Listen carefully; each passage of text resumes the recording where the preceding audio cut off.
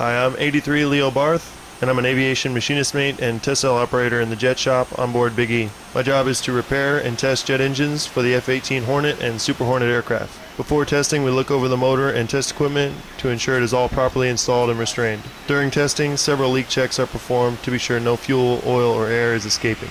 Leak checking is the most exciting part of our job because it's done while operating at maximum speeds of over 17,000 RPM and with a 15-foot flame coming from the exhaust. Once testing is complete for the motor, it's ready for use by the squadrons.